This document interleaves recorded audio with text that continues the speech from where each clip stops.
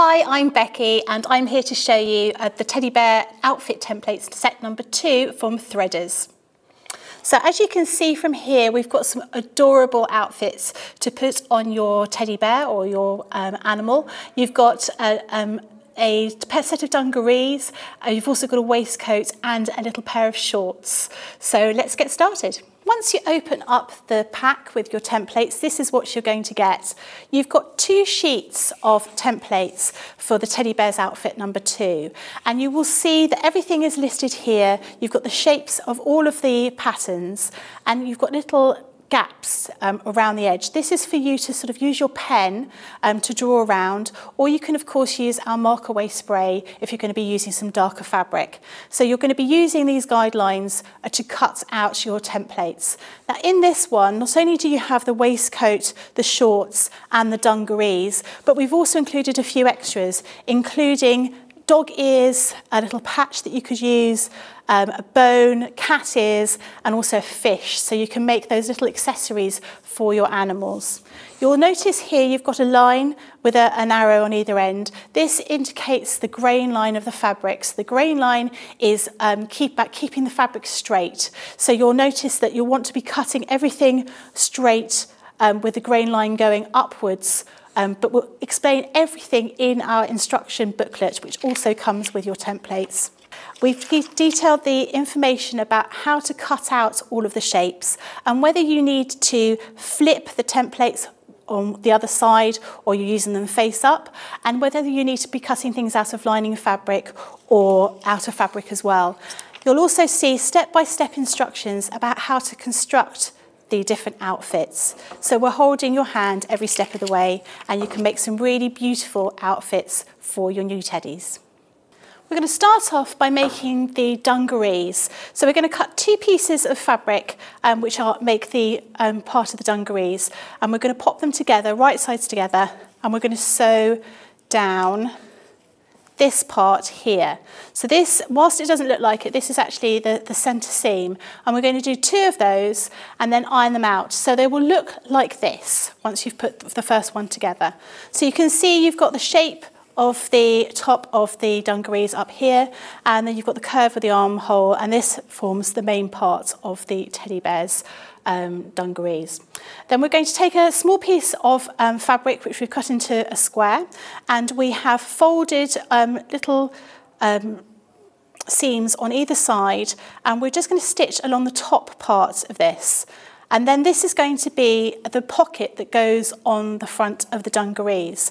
Both the front and the top of the front and the back of the dungarees look exactly the same, but one has the pocket. We've also cut out here, this is the interfacing for the dungarees. So if I show you the front of the dungarees here, you can see that this is almost exactly the same size or same shape as the top part, and that is going to be attached just here and sewn around right sides together, and it just gives a bit more structure to the top of the dungarees once we start putting it all together. You're also going to need 2 straps that go from the front of the dungarees to the back of the dungarees, and they are made from a piece of fabric which is being cut according to the template, and you're going to fold that over in half and make a crease, and then you're going to fold both of these raw edges inside to that crease just here, like so, and then fold that together like that. So just finger press it for the moment, but you also want to finish off one of the short edges, and you do that in exactly the same way. So we would fold over, like so, and then fold again from the middle, the middle on this side as well, and then fold across like this. This raw edge here won't be seen once you put the strap together, and you're just going to sew along this long side here. So here's one that we've done earlier. So we've put our interfacing, if I turn it around the other way, you can see how that's been put together. So that is the piece of interfacing that goes on the dungarees. And then we're going to turn that inside out, or the right way round, and you can see how that starts to form. So you've got a bit of structure here, on the dungarees. And so this is the front of the dungarees and this is the back. So we've done exactly the same thing with the interfacing here, the other piece of fabric. And we've also attached the straps into here. So the straps, this is the raw edge of the straps that I showed you earlier on. So they are secured within these pieces of fabric, within the outside of the dungarees and the interfacing. So now all we need to do is to put the dungarees together and then sew along this part here to attach those two and also along the side seams. So we're going to put them right sides together. And we're going to start pinning.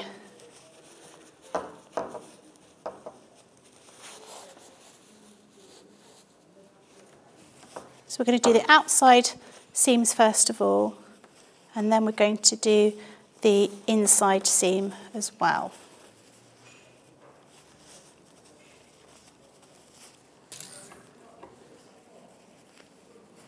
Okay, we're going to start by sewing down the side seams. So we're using a normal seam allowance of 1/4 inch, and we're using a straight stitch just to stitch all the way down the side of that seam. So we did a couple of back stitches at the start, we'll do a couple of back stitches at the end.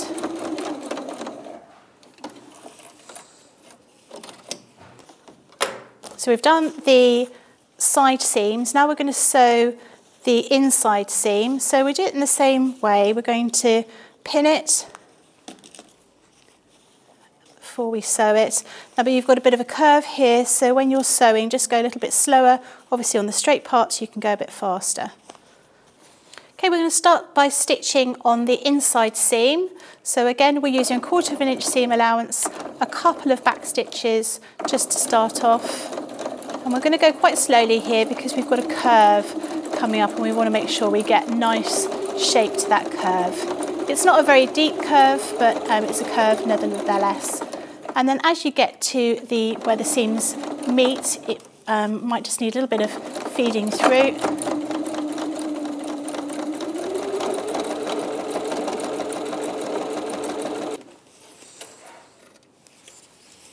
And so now we've sewn all around the edge of our dungarees. And we're going to fold up at the bottom of the legs. We're going to fold up to make a little seam so it's got a nice finish to it. We'll fold it backwards.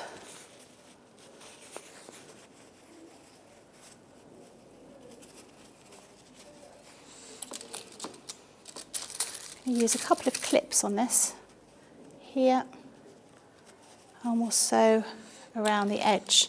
This is a little bit tricky to do because you are moving a very small piece of fabric through your sewing machine. So just be careful, make sure you don't get the other pieces of fabric caught underneath.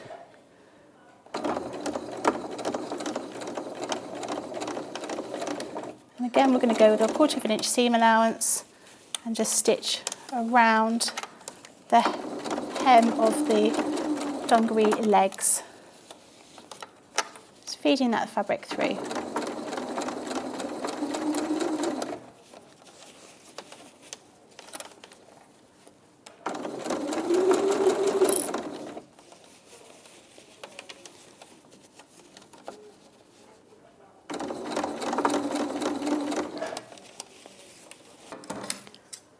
Just trim your threads so it's nice and neat.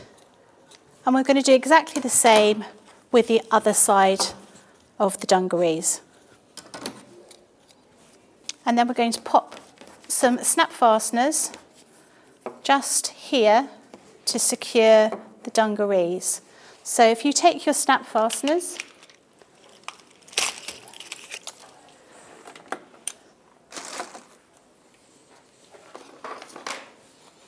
and your little tool for creating the holes. So I've used a piece of lino that I'm using here to make the hole, but you could use a coaster, basically anything that you might want to use that's not going to get damaged. So you don't want to be using this to make a hole into the fabric and it going into your your table. And turn it the other way round. I'm going to create one hole here, and then one hole here.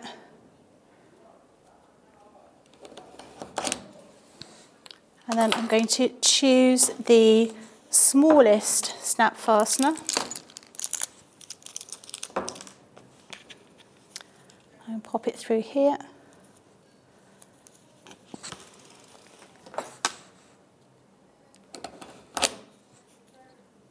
So I'm going through multiple layers of fabric. I've just pushed that through twice. And then I'm going to put that part of the snap fastener. I'm going to use this little metal dish.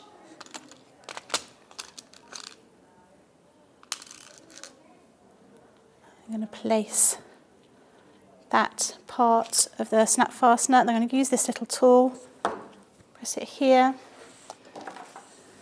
and give it a couple of bangs. And that secures that snap fastener part here. And then we want to place the other part just around about here. So I'm going to pop that, might make a mark with my pen just to make sure that they are completely even. So if I want that just about here, there you go, there, and then there. And again, with my this little tool for making the holes, I'm going to press it down. I'm going to do it twice to go through all the fabric, and I'll do the other one over here.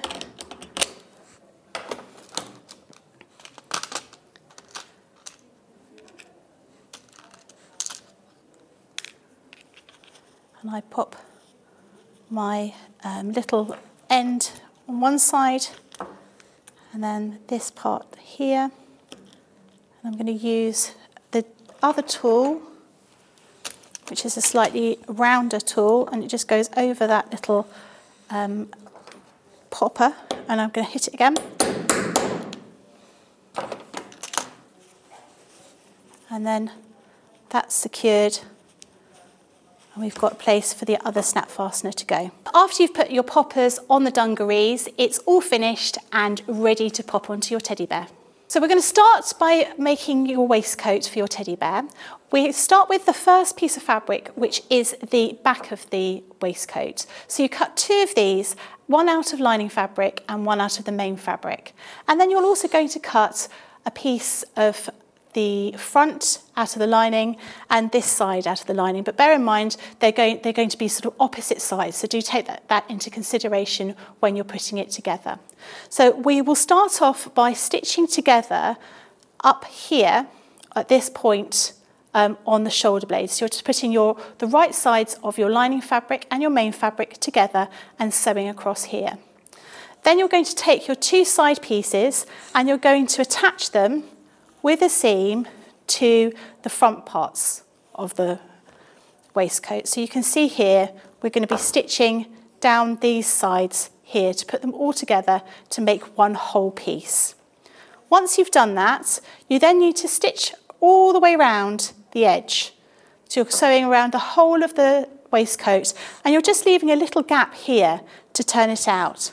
So once you've finished that, and you'll sew back and forth at the edges of this place here, you just need to open up your waistcoat and then feed it all through.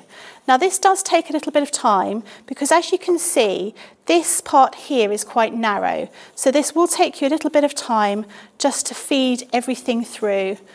This is where having a chopstick or a pen is really, really useful. So we're just going to start pulling it through so you can see what that would look like. And you can see it's all sort of coming together. You want to make sure you get the little points out of the waistcoat, so you might want to use a pin just to pull those out to make them nice and sharp. So you can see this is the outside of the waistcoat. So there's a couple little bits that just need sort of pulling forward, and give it a really good press. And then you want to fold this down and then hand finish it around the edge just to finish that little point off. So then when we put our waistcoat together, it will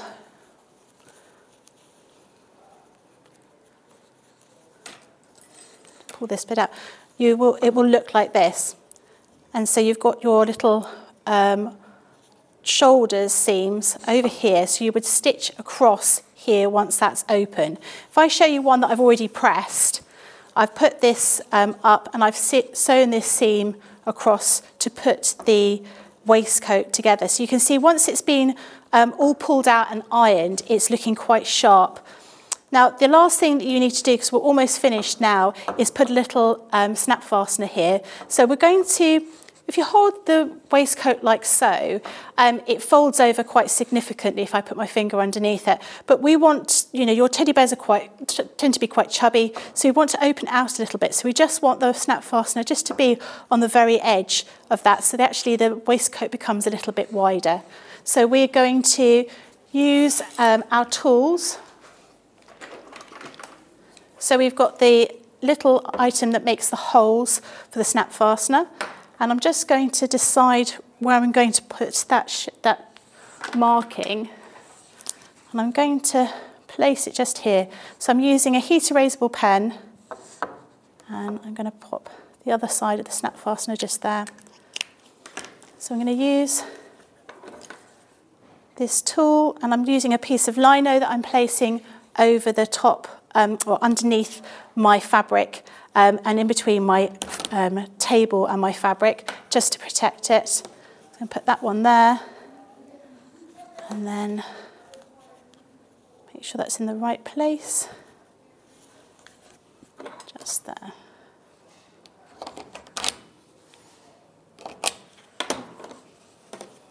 Then I want my snap fastener, the smooth side, the finished edge, to be this one here. So I'm going to put that there. And I'm going to use the little silver disc that comes with the snap fastener tool. And I'm going to place that smooth edge, the part that you're going to see of the snap fastener, over there. Place a second piece of the snap fastener. And then use the tool that we've got in the kit and give it a bang with a hammer.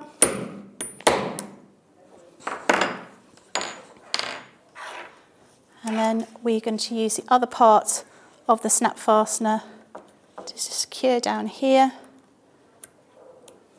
I'm going to use a different tool.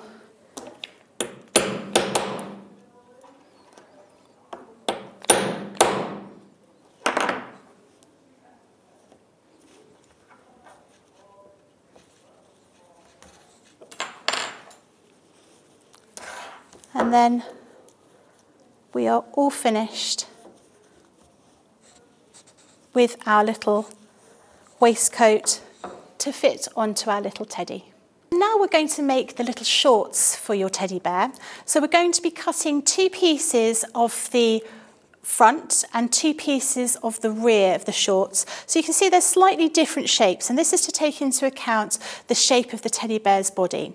So we're going to cut 2, and I'm just using some plain fabric, again sewing with your 1/4 inch seam allowance, and if you want to just sort of trim in around the curves. So what I've done here is I've already cut them out, and I've already sewn them together here and also along the little legs on the inside seam. So we've now got the teddy bear shorts all attached together in the middle, but not attached around the outside. So we're going to finish those off by sewing down the side seams here. And I've also sewn up a little bit of a hem at the very bottom of those, and you can use a decorative stitch. Now on the very top here, I've used a zigzag stitch just to finish it off, because the fabric might fray, and we're going to be folding this over, so you can just use a zigzag stitch on your machine just to neaten those off, or if you have an overlocker, you can neaten them off with one of those. Then we're going to fold this down around about 1/2 inch. and we're going to sew around this to create a little bit of a channel for us to put some elastic through. So I'm just going to fold those over. And if you take your elastic and you just measure around your teddy bear's tummy, because obviously every teddy bear has a different size tummy, and just make sure you've got the right size. And then we're just going to stitch around here. So I'll take a few pins just to make sure they're all, it's all nice and even. And we'll sew along to create this channel.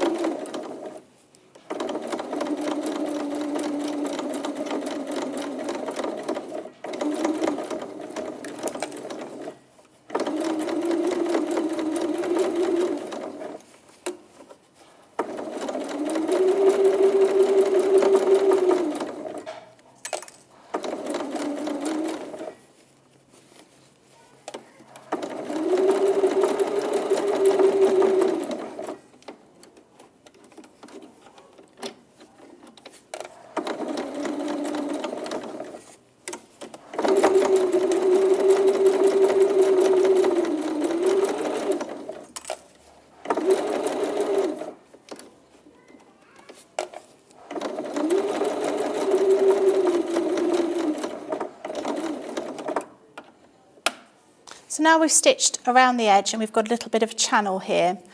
Now what I'm going to do is I'm going to unpick at the very edge of this seam just a few stitches just here, so I can open this up and then I can put through the elastic. So just be a little bit careful. Just need to find the little space to put your elastic through. I've put a little knot in the end of my elastic here just to make it a little bit easier to thread through. So you're just feeling and pulling it through so it goes all the way around the edge of this little valley that we've created, this little gully that's going around.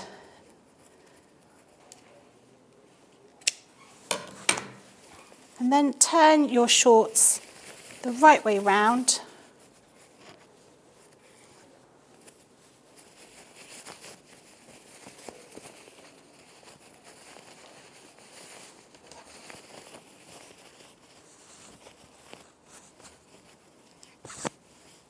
And then they're ready to pop onto your little teddy bear.